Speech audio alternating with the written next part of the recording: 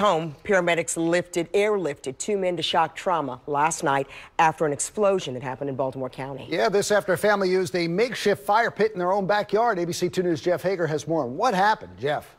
Jamie, while much of the focus is on that fire pit, it appears there were a number of factors that combined to create that explosion.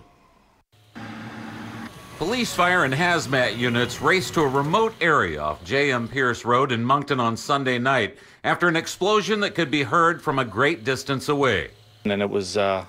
It sounded like a cannon going off. Not like, we hear gunshots once in a while in the fields and so forth, but nothing, we hadn't heard anything that loud, and then we came out and checked and I didn't see anything. I looked for flames. I didn't hear any, I didn't hear any screaming or anything like that. So we just went back inside. First responders would find a family of four that suffered various injuries after a blast in their backyard. A family had been sitting outside around a bonfire and they had been using the drum of a washing machine as a makeshift fire pit.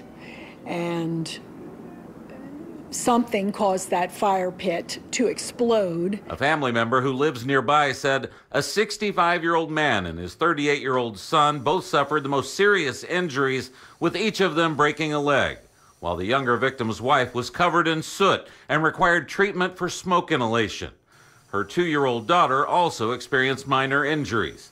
And while you can find plenty of people online who repurpose washing machine drums as fire pits, we're told this family was using a decades-old model that contained a ring of lead shot for ballast, which may have made the explosion that much more dangerous.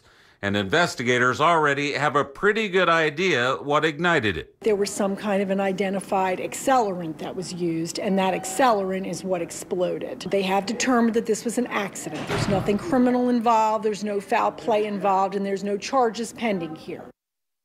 At this hour, fire officials say the two men remain in serious condition at shock trauma, while a family member says the 33-year-old female victim remains in the intensive care unit at the University of Maryland Medical Center.